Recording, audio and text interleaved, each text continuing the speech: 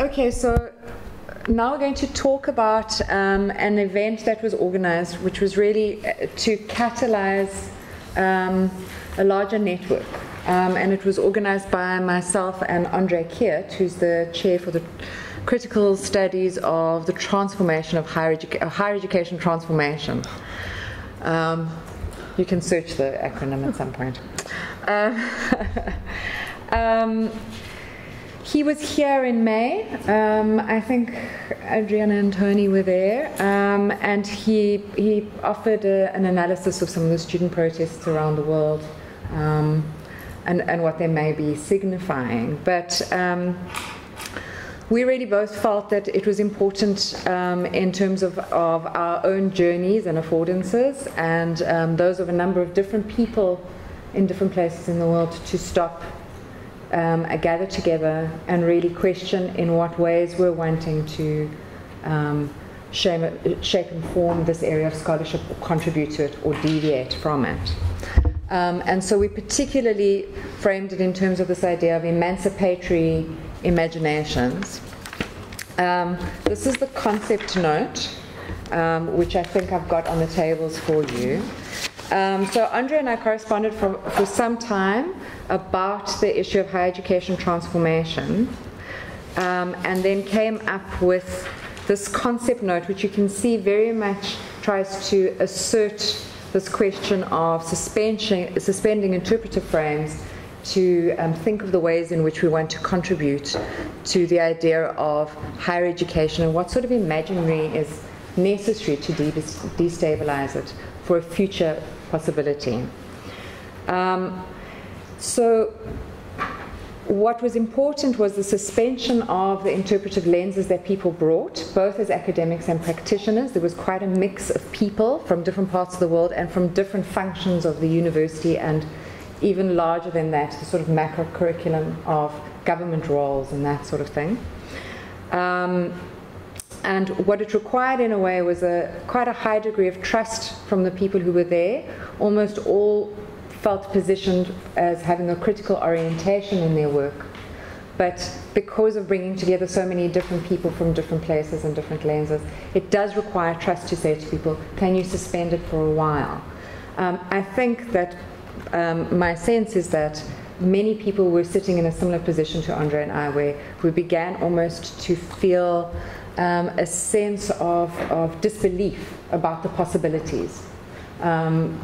We're both from the South African context, and there have been many, we're not going to talk about it, I think, foregrounded too much, because this is larger than South Africa, but in that country there have been very, very concerted and explicit ways in which to try and create change within the academy, both from the top down in terms of putting in vice chancellors, large policies, centers, and then from the bottom up.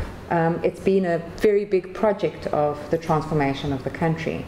But with that comes almost a sense of, is it happening? And I think that my sense is you almost need that moment in people's thinking, and that's when they're willing to perhaps suspend for a while the traditions that they are built on, to hear and see, well, then what actually can be done in time. So Andre's, there's the picture. That was some of us right at the end. There was a much larger group, and we just forgot to photograph the whole bunch together. You'll see Tony and I literally in the center. So there were people, from all over the world, and it was really an honor to be interacting with these people. What is amazing is that André has a really nice team around him, of which Jenny is the leader for this project. And so what we're going to do now in the little bit of time that we have available is to try to almost take you through the experience of what it was like at the event, where it was begun with a sort of review of critical university studies to try to give a sense of its limitations. And then what followed on were a series of roundtables for 2 days with provocative sort of Socratic questioning, where people made contributions, and then a tiny break for people to just breathe, and then a return to a much smaller group who formed sort of working groups to try to attack issues of how would it be extended across Africa, across other spaces in the world, and what sort of impact would it have. So, yeah. Yeah, so I just want to run through, and I'll do a very condensed version of it. My colleague Luan put together this review of critical university studies, basically. He describes it as a study of the particular university and the universal university, looking at the past, the present and futures as concept, institution and process. And as he points out, it draws on various critical fields of inquiry. And so one of the things that came out is that critical university studies is very interdisciplinary, and people are sort of coming in from all sorts of different angles. And so there's not really sort of one unified way of approaching it. The term was apparently coined by Jeffrey Williams in a paper in 2012, arguing that this field sort of emerged in the 1990s as scholars began to realize what was happening in higher education. Largely the changes, I suppose, neoliberal changes of massification and things like that, and I suppose movements away from sort of this public institution idea and more focus on like a corporatized kind of university.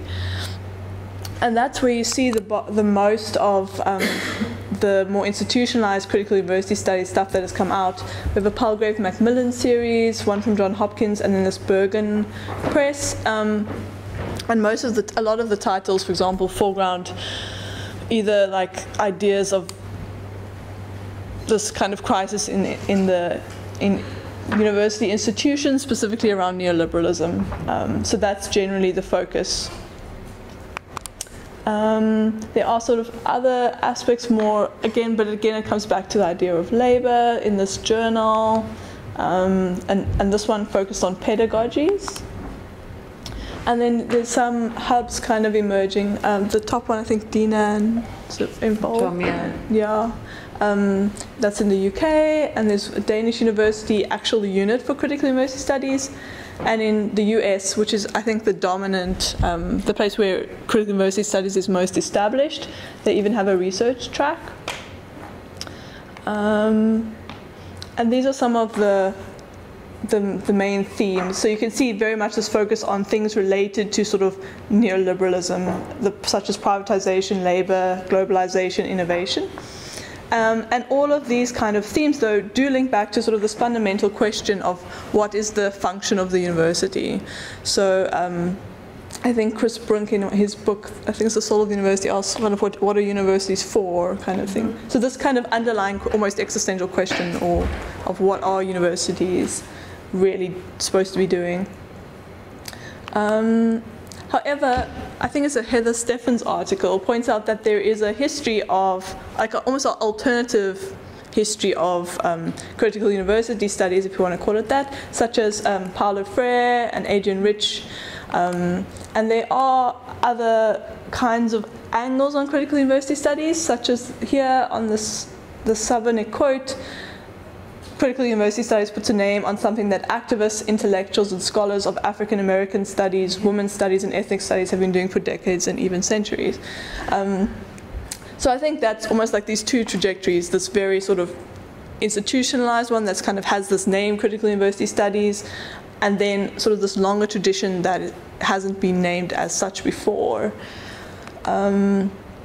For example, this Weinberg College has this program in critical theory that has a lot of sort of resources just there.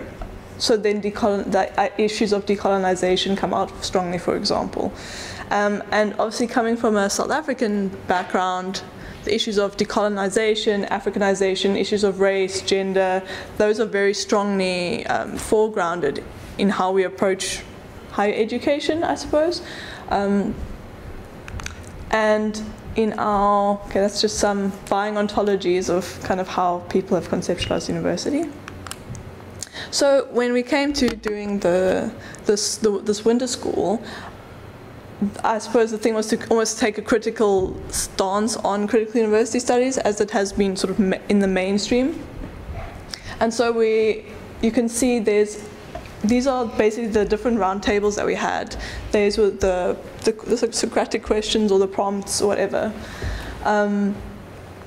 and many of them focus on this idea of reimagination of the university, so that comes out very strongly in the concept note. And then also trying to touch on these different kind of contestations within critical university studies itself. For example, links to, for example, the SDGs.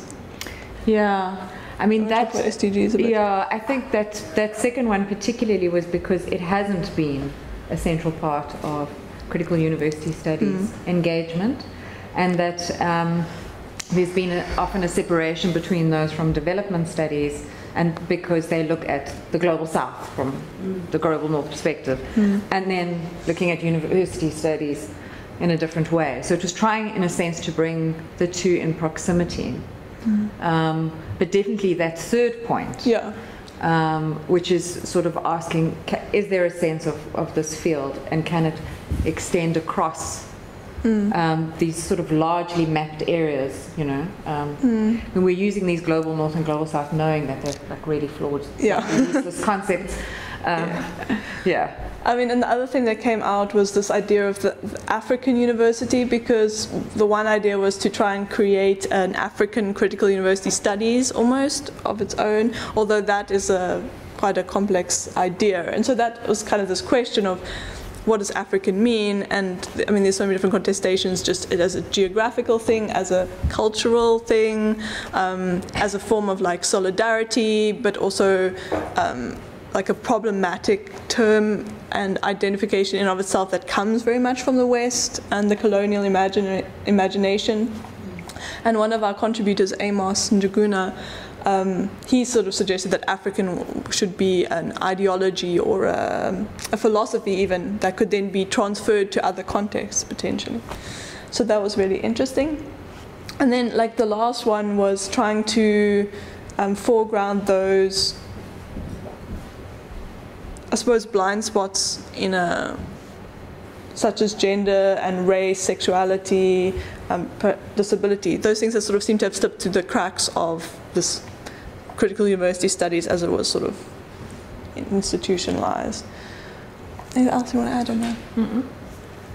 So that was the round tables, which was very more like almost like a theoretical exploration of the different ideas around the school. And then we had the workshops, which were then meant to be more pragmatic, looking at how do we then build this network that we want to kind of establish for these kind of different productive relationships. So both on the African continent and then across continents more broadly, especially in the global south. The other important thing was to link it to policy and practice, which has actually been quite a big thing in higher education studies, but then to potentially integrate that into a more critical perspective. And then the question of pathways to impact. And in South Africa, we don't talk about pathways to impact. It seems to be a UK kind of term. So partly because of how this workshop was funded, and also because I suppose the idea of pathways to impact is quite good in that you kind of wanting to go beyond the ivory tower and actually have a meaningful impact, like more like what Naomi's doing. So that was also part of that discussion. I think, I don't know if Tony wants to reflect first, or I'd be happy thinking. I remember being fascinated participating in the seminar and been thinking a lot about it ever since. And I don't have any sort of well worked out, coherent sort of position. Just it was part of a number of observations, but also trying to connect it to the work that I am involved with in different contexts. One of the things that was striking, it struck me fairly quickly at the seminar, was that a large part of the discussion didn't seem to be about critical university studies. It seemed to be about the heart and soul of South Africa. I was very struck at the huge depth of anger among young African scholars, and the huge debate there was between younger and older generations about the rate of change, or the slow rate of change. There were some of the sessions where that debate just took over the discussion, and I don't know how other people from outside South Africa felt, but I felt sort of sitting jaw-dropping wonder at what had gone wrong, and why there was such an intense debate about the slow rate of change in the country. Then Dina took us to visit Makanda and Grahamstown, and we visited some schools, and you began to realise why there's a depth of anger, because the inequalities between the schools were absolutely appalling. On one level, that shouldn't have been a surprise, I suppose, because I've been in South Africa a number of times, and I remember 20 years ago going into some of the townships around Johannesburg and being shocked at the sort of conditions. On a later visit, I engaged with Kader Ashma when he was Minister of Water, because he had been the anti-apartheid leader in Ireland for many years in exile. And at that stage, there seemed to be some evidence of some progress. But on this visit, I was shocked and horrified at how that seemed to have stalled, because the levels of inequalities just remained just huge, much, much wider than I expected. Then coming back, I've read since a book about someone who was sent in to clean up Port Elizabeth, ironically where the conference was held, because of the corruption in the local public authorities, and uncovered an unbelievable sea of corruption and failed to deal with it, because the people who were corrupt were too powerful. And the whole situation. So there's a whole big issue around some of the local politics, and that was interesting for me, because a lot of these related or comparable issues here in Northern Ireland also were to do with simple local politics rather than grand theoretical concerns. So I said earlier, one of the issues that I'd worked on in sort of previous life was around patterns of participation and progress in higher education here in Northern Ireland. And there was a body of work done around that time for a human rights body, where basically, to cut a long story short, we uncovered, there were two things that were uncovered. One was that there had been systematic underfunding of Catholic schools for a generation. And that helped explain why leavers from Catholic schools had lower qualifications on average than leavers from Protestant or state schools. And that was changed. Whenever the data were released, and there was a huge public debate, that was changed. The other element that came up in this was that within Queen's, within the university, there had been a pattern of informal processes for recruitment and promotion of staff, which meant there were very few Catholics employed, and the few Catholics who were employed found it virtually impossible to get promoted. And that was changed by formalising the recruitment and promotion processes. So now, if we have a problem, in fact, that there are too many Catholics in senior positions, in some sense, there's a whole lot of sort of dynamics around that. So in some sense, there's a sort of a pragmatism which has always driven me at where there's a problem, rather than worrying about fitting it within a theoretical frame, do something about it and change it and make it better, because in many circumstances you can actually do that. One of the things that came up in the discussion that I was in the seminar that I was very critical of was the use of the term neoliberalism. I thought, it's partly because I think the term is used in a way too promiscuous sense to as it able to say something that's bad, without sort of identifying what its badness is actually all about.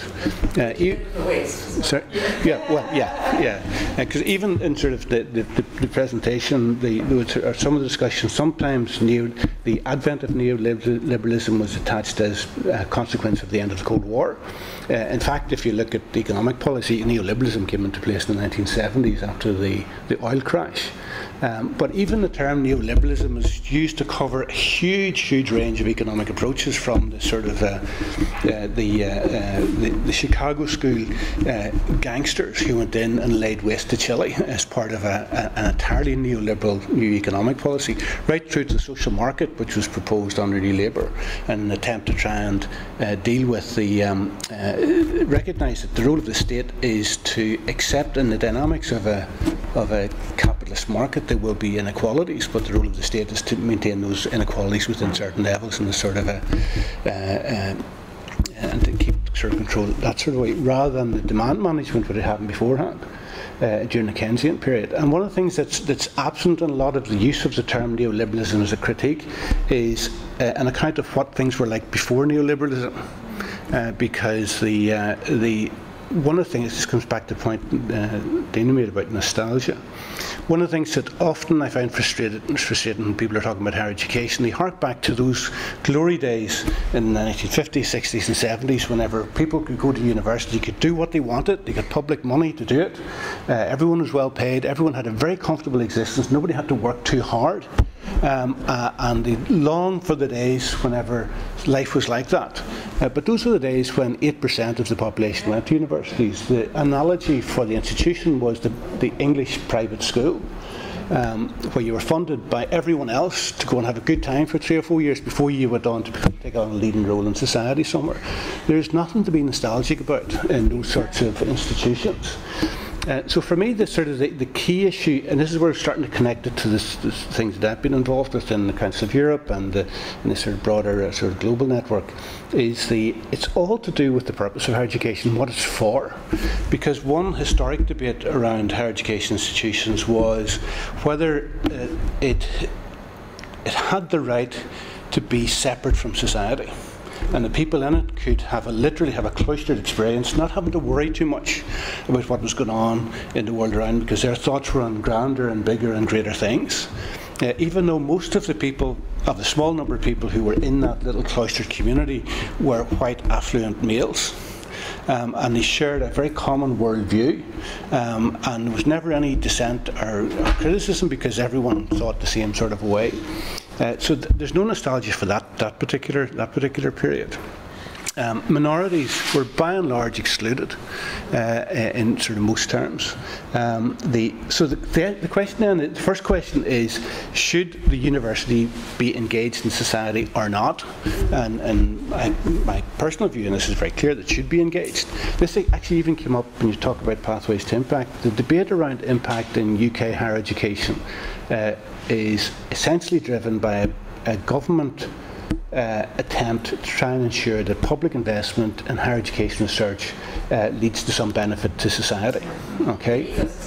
Yeah, well, that's the government has largely got an economic agenda in mind, but that's not the only sort of notion of impact. There was an argument by some academics at the time that this was an outrageous assault on academic freedom, and that universities and academics should be funded publicly to do what they wanted with no system of accountability. And I have to say, that seems to me just a modern version of the cloistered university, and I'm not comfortable with that position at all. But just because you accept that there has to be some point, some public value to higher education, then there's a much bigger debate about what that public value is. Because if you look at what's been happening in the West, where the level of engagement has got higher and the public engagement of universities has got higher, a lot of this is focused on economic priorities and linked into urban regeneration strategies. Very quickly on this point about part of the value of the engagement strategy in the UK is that it highlights the social role and the social mission of universities. So there's a lot to be debated around trying to put that social mission into some meaningful. My own view is that this is all about engagement with communities that aren't traditionally associated with the university, and working with those communities to try and set different agendas in terms of research and policy issues. And it is very much linked into questions around minorities and participation. The Council of Europe, their primary interest is in promoting democratic culture. Personally, I'm a fan of liberal democracy. I know there are lots of problems with it, but I nevertheless am a fan of it. And so I'm quite comfortable with that particular perspective. But part of the particular rationale around the Council of Europe is to promote democratic culture in post-communist societies, because communism and fascism were the two totalitarian cul-de-sacs of the 20th century. And I think they should stay there. They're trying to work with the universities in former communist countries to try and promote democratic culture among the students, because a lot of them will go on to play leading roles within societies. But part of what's involved in that is creating a democratic culture within the institutions. And in our institutions, we could do a reasonable amount on that sort of area as well. So for me, it's the idea of engagement or not is the first one. And if you accept engagement is important, then the bigger issue is what the nature of that engagement should be, and to what extent there should be a progressive social purpose to higher education. And that's what the work that I'm trying to do, and that's where I think it connects into some of these sorts of issues. Sorry, one last final point, just remembered. I was very struck by the whole discourse around decolonialisation, in part because coming from the West, partly coming from Ireland, where people indulge themselves in the conceit that Ireland was the only country in Europe not to have an empire, but quickly sort of allied over the fact that half the British Army who created the British Empire were Irish. Yeah. The most, well, but the decolonisation, the way, one of the ways it was talked about in the seminar, I thought was very interesting, was to look at different traditions, historical traditions, and use them as a focus for trying to re-establish a different sense of purpose. That's exactly what we've been doing in this broader network that I'm in, whether it's looking at John Dewey and his role and link between democracy and education, how that can be applied in a higher education context, or Francis Bacon and his argument around the time of the Enlightenment that the purpose of higher education is to do good in society, an argument which was lost very, very quickly as the cloistered university became the predominant sort of theme. Or the civic tradition of the late 19th, early 20th century in UK higher education, or the land grant tradition in 19th century United States higher education. All of it is about trying to find a different historical trajectory for the sense of purpose that we should have at the present time, and trying to articulate what that purpose should be, and having it informed by human rights and a sense of social justice. We're out of time. I know we are out of time, but we're not being thrown out here. So it's just, is that all right? Can we try and wrap up, but not, yeah. I was just thinking about what Tony was saying about decolonization and sort of looking back at the traditions sort of that have been lost to colonialism, for example. I think there's a distinct difference in the South African context in that the traditions you're going to look back at in that context didn't have a university. I mean, not that there were no places of, no ways of learning or no ways of transmitting knowledge, but you didn't have a university, it just didn't exist, right? So it's like this weird kind of attempt to appropriate or reclaim or transmute ideas and ways of being and ways of doing things and ways of understanding the world. That there is this big kind of strange disjuncture between the two. I mean, one of the things was at the winter school we tried to do that basically. One of my colleagues came up with the concept called umkhabulo. It's a Xhosa concept. Basically, in a community, people would sit around in a circle and they'd pass like homebrewed beer. And the idea was that everyone must get a chance to speak. So you need to be comprehensive but concise because you don't want to keep the drink from the next person, right? So this sort of idea of everyone having equal sharing. So we tried to kind of institute it into the winter school as a kind of way of being and a way of structuring certain discussions. And I think that attempt kind of pointed out the difficulties of trying to do that because of how set certain ways of being are in the academic space. Also, I think we just had too many people. That made it tricky. But yeah, so it kind of ended up just falling back into sort of this kind of standard way of doing things. So I thought that was quite interesting, sort of highlighting the challenges of trying to decolonize or intellectualize African languages and things, but that there's this doesn't really quite fit, or maybe just the power of tradition and certain ways of doing. Probably of where you were and the constraints of exactly. That maybe you weren't able to make something with your hands, which exactly sometimes gets people thinking in a different way, right? Or exactly, yeah. Even, I mean, in academia, how rare do you ever get to have music as a background or sound, let it penetrate versus the presentation format, right? It's like... Yeah, so I think you need to do something much more radical in terms of disrupting. You can't just bring a concept in. Yeah. Stuff is probably really useful for exactly. that. In a different setting all the time. Yeah. Exactly. Yeah, so that was quite interesting. Tony already brought up these intergenerational contestations. I think one of the things is that young academics, either who've just got their PhDs or are busy trying to get their PhDs, especially black women academics, feel very alienated within the universities. And there's almost like a lot of pressure on them to kind of be representative and to do all these amazing things, but without much support. Superheroes. Yeah, so one of the things that that came out of the winter school for me was the need to try and do, if we do another event or next time we have funding, to try and focus on early career academics, for example, or early career researchers, to actually give them some support to actually do their research and whatever kind of explore new ways of doing things, because I think there is a lot of potential there. A lot of these young academics are doing really interesting things where they can, in terms of teaching practice, in terms of research, in terms of mentoring other people, but they're not given very much support, which I think is also where a lot of the anger comes from.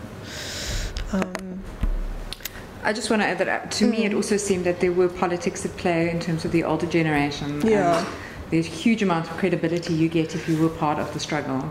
And there isn't, I mean, that stuff is untouchable. Except, no, but the students for a younger generation, it's very, very difficult to operate as an equal when you have those huge looming shadows of having fought so much. Sorry, is that kind of like a survivor's bias in a way? It's just like, you know, the people at the top are like, well, I made it through this institution, this nature of learning, this form of pedagogy and assessment, or whatever it may be, so you should do it too. So because they were able to make their way through that, then they want to perpetuate that same kind of thing. I think there are some narratives. There are some of the older generation who have no time for what's for the changes that have happened, but there are also those who literally identify with the resistances that the students are, but are now vice chancellors. So you kind of have to sort of you're kind of trapped in the structure as well. One of the things that struck me in that sort of part of the debates was I understand the desire for rapid change right now, because the problems are so profound. And some of the older generations saying, implicitly or explicitly, we have changed a lot. You can't believe how hard it was to change what we did. You just cannot understand the process of trying to get us from here to there. And yes, it's not as good as it should be, but it's better. It links to the broader thing which we both wanted about the quality of conversation, because one of the interesting issues there for me in an academic work, particularly in disciplinary work, is where does that link into emotional expertise? Because academic disciplines are based on a body of knowledge, and the fact that there's a body of knowledge that's sort of framed in particular ways suggests that there are experts, and if there are experts, then that implies that at any particular point, not every view the perspective is equal. And how do we frame that into these sorts of things as well? I think it's not an illegitimate issue or tension to think about. Yeah, I think that's also one of the big contestations. Yeah. The other thing I wanted to just bring up was because this idea was foregrounded in the concept of the school was the idea of imagination, I suppose, was we didn't really do much of like creative methodologies or alternative perspectives from like creative disciplines. Thought we really need to do that. Yeah, so basically that was like one of the gaps I think in the school. If you're going to actually try and reimagine what the university is like, I mean there's other initiatives at our university to kind of reimagine engagement, community engagement for example. So if you're going to do that, how do you do it? Because imaginations of things are so limited because of structural issues and stuff, and I think like the creative arts can potentially be a way of trying to break through those barriers. If anyone wants to come to Galway, we're doing a session on comedy as democratizing knowledge as a tool, as a vehicle to break down the ivory tower and bring the type of knowledge that's within the institution to a wider audience. Great. Respecting that obviously there's knowledge within that needs to permeate that in. Comedy that way too. I just wanted to add some of my reflections as one of the people that had a sort of intentionality around this event, but this event is a catalyst for something larger. They were very, very different people. Part of the problem of having it in South Africa, it was put there because it was rooted at an historical moment when you don't need to argue for the necessity of a critical position.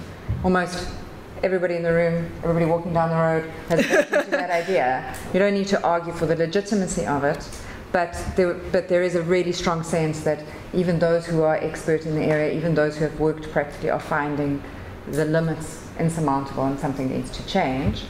As much as it was important to put it in that place, in that historical moment, I think that sometimes it overshadowed other discussions. So we had people from other parts of the world who at times became silenced in the space, and I think some of it was literally because we were battling with the ruptures of discussion of lived experience and the background politics, and literally it became all about South Africa, which even now it has just done the same thing, right?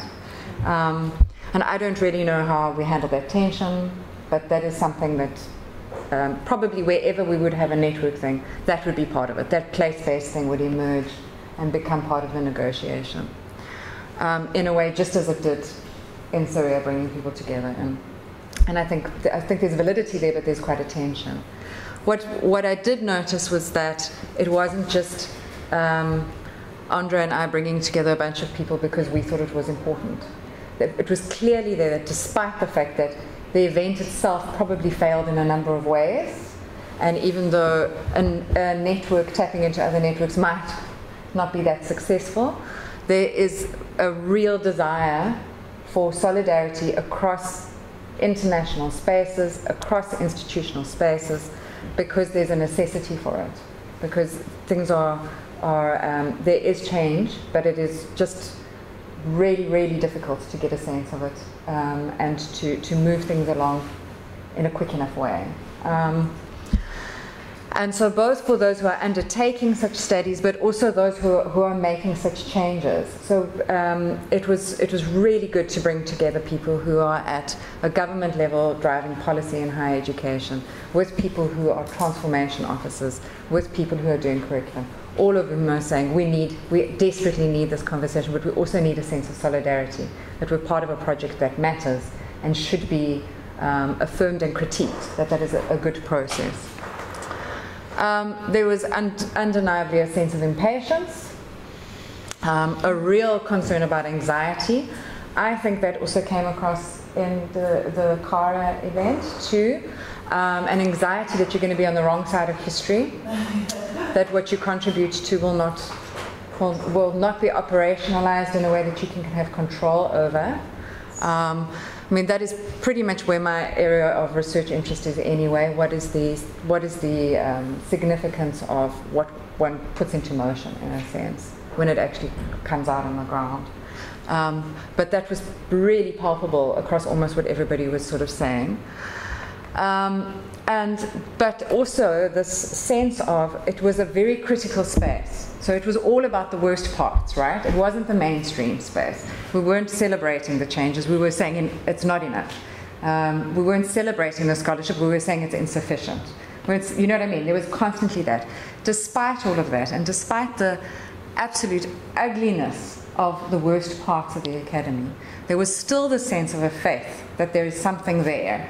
And I don't think that many of us yet are able to name what that something is, but there is something in the project of the university and its role in social justice. And for me, that was really affirming, you know, because like many of the academics that I spoke to in the hallways and whatever, there was a sense of we might just leave academia, that we might just have come to the end of this. We can't actually sustain doing this research in these spaces. But by getting together, I think there was a sense of, no, this is worthwhile. I can contribute. I can do something. So we're going to be, so we're now moving on to, we have working groups that have been established, and we're hoping to put a platform together and then link with a number of different other spaces. So please watch the space. because it was sort of an attempt to catalyze something that would try to create a hub across different spaces of research and practitioner space.